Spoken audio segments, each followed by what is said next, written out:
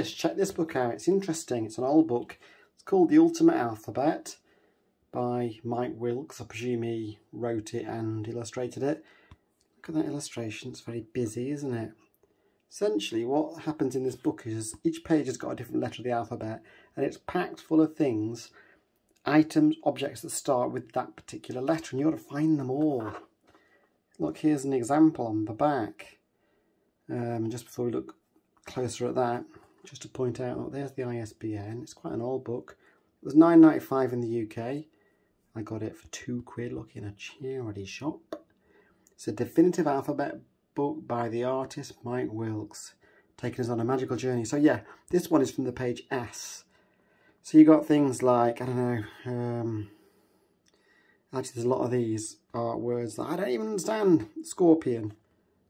There's a scorpion just there apparently. And there's, what are these? Shuttlecock, where's that? Oh yeah, just there, a shuttlecock. I'm playing badminton with. There's some salami apparently. And there's a spade in there somewhere. Is there? Oh my gosh, this is going to be tricky, is it not? Anyway, let's have a little look. So, first page. Oh yeah, and the other cool thing about this is you get a workbook. So, even though I bought this used, it looks like whoever had this before me didn't actually do it. They haven't ticked any of these off. The idea is obviously you tick them off as you find them. There's all the B's. 1 page per letter, no more than 1 page. It's a lot of B's. Look at all those C's. I mean, just glancing at these, there's croaker, Cyrillic. There's things I don't know that I haven't even heard of. Conocunius. I don't know. This is going to be well hard, isn't it? If you think you're good at cryptic crosswords, then you should have a go at this. That'll test your mettle, won't it? So, what's this? Overall total, if you could fill this in and send it off before 1988 on the 1st of April, you could enter a competition with presumably some prizes. Maybe it tells you in the book what they are. As you can tell, I've not studied the book a great deal. Anyway, let's have a little look through it, shall we? And what you could do if you want to play is you could pause it on each page and see what you can see. C is for Carol, and so is this book. Oh, that's sweet. It was first published in '86. There's an intro. Let's tell you more about it. And is this about how he actually made them? I don't know. Wow. All looks pretty amazing, doesn't it? Anyway, here's A, letter A. There's 360 things here beginning with A. Is that an angel? Have I just got one of them? There's all kinds of like detail in here, and animals. And Alsatian perhaps there. Anyway, I'm not going to spoil it. I'll let you peruse. I wonder whether I could maybe just do a bit of like, maybe I could zoom into each page. That might make it a little easier. All you need to know is it's A and there's 360. And then this is B, and there's, well, it doesn't tell you. Oh yeah, 538 B's if you can find them all. Good luck. This is C, and there are 433 of these, starting with a clown and a clarinet and symbols, but I'll give you no more clues except crocodile. The rest is yours. Wow. This is D, and there are 253 Ds. Help yourself to the Ds.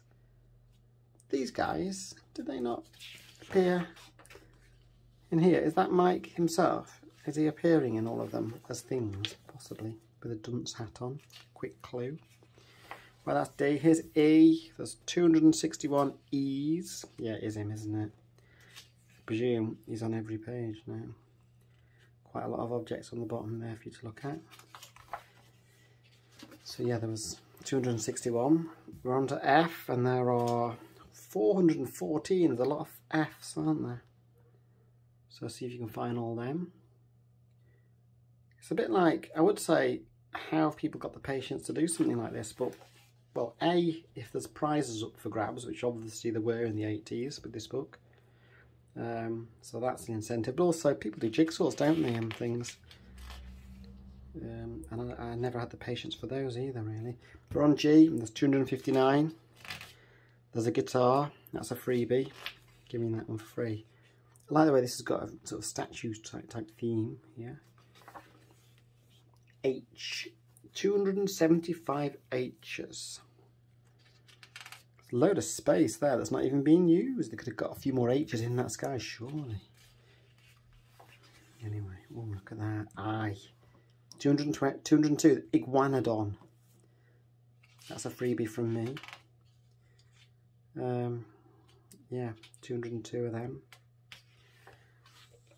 J. Remember, you can pause this video and study them if you're that way inclined. Looks like that's Mike again. So there's J. 102 J's.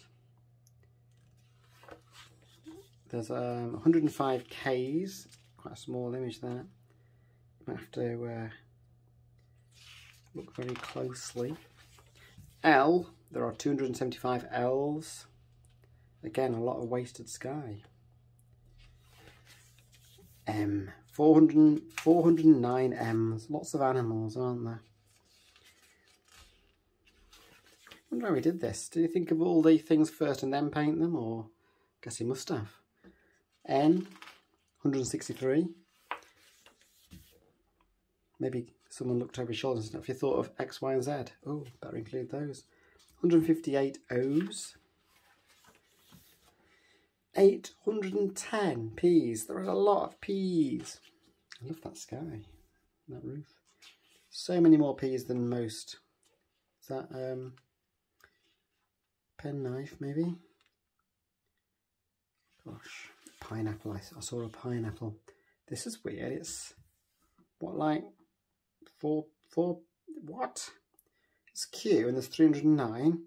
So does that mean there's 4 quails or just one? I don't know. Oh, I see, because it's a quartet of images. That's a Q. Yeah, a quail, a quail, a quail, and a quail, a quaker, a quaker. So, I think each one of those counts towards 309. R. 321 R's, including a rainbow. Love to roll the R's. Good luck with that one. S. Are you ready for this? This is the busiest yet. There are no less than 1,229 S's on this page, including a skeleton. There's one for free. Gosh. T. This has 427 T's. U. 133. It's a bit more difficult to find. U's. Is that ugly? Ugly baby, maybe? I don't know. So, yeah, 133. V has got 148.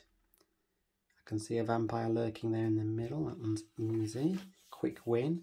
W has got 263 W's, including a wolf. What else can you find? X has got what?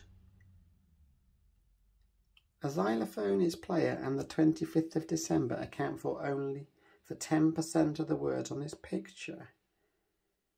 So does that mean there's 30? A bit cryptic. I think there's 30 on that. Y has got 74. It's a bit dark. 74. I can see a yak. Z has got 57. Mike's back at the end. What are these numbers? I don't know. I'm obviously not clever enough. But there are 57 Zs, apparently. And we're at the end. End of the book. There's a snail there. Is that the publisher's logo, possibly? I don't know. That was a bit different, that, wasn't it? A bit different to the normal book. And if you found all of those, I'm amazed. Stick something in the comments. If you even came close to finding all of those, stick something in the comments there. Maybe one day if I get super bored and I'm stuck, snowed in, I'll get this book out and I'll have a go myself. Shame I can't compete for the prize, really, isn't it? Anyway, thanks for watching the video. Hope you enjoyed that strange book. I did.